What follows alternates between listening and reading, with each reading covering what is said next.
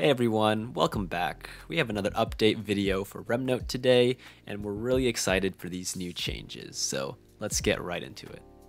We've now built an Anki importer to complement the Anki export that was already available. Head on over to your user settings and you'll see an import from Anki button.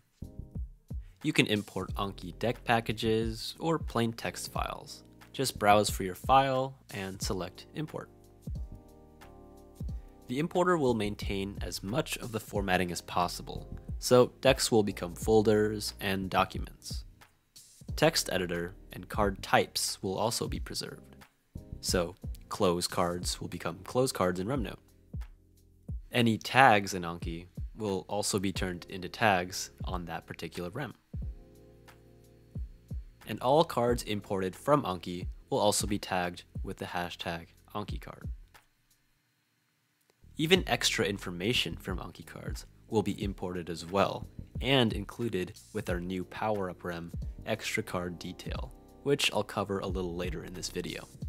Importing from Anki deck packages will retain more of the formatting of the original cards. At this time, images and space repetition history are not yet supported by the importer, but we hope to build upon these for a future update.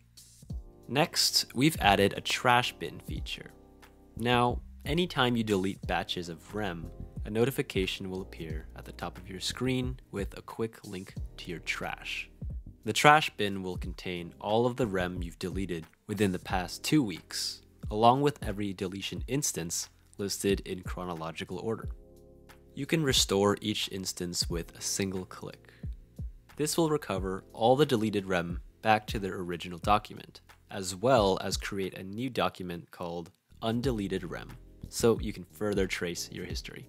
Another way to access your trash is by going to the Settings, Account, and then Trash.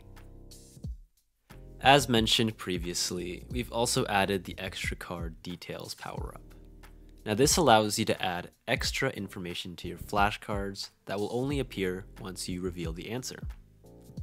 To use this power-up, create a child to your rem and tag the child with Extra Card Detail. Now, every card type from your rem, whether it's a close, multi-line, or both simultaneously, each flashcard will have the Extra Card Detail displayed after revealing the answer. And I'll show you that here on the preview.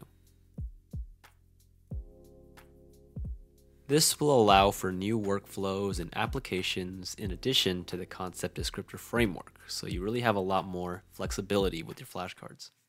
And as always, we've implemented many new changes to the interface and bug fixes across the board. Head on over to the update page to see a list of all the polishes, upgrades, developer features, and bug fixes that we've implemented in this update. And last but not least, you probably didn't miss it, but we have a new logo. Check it out in the top left-hand corner and let us know what you think. We just want to say from the RemNote team that we really appreciate your patience and value all the bug reports, so please continue to send them in so we can continue to make RemNote better for everybody. Alright, that's all for this video guys. Thank you so much for watching and we'll see you around.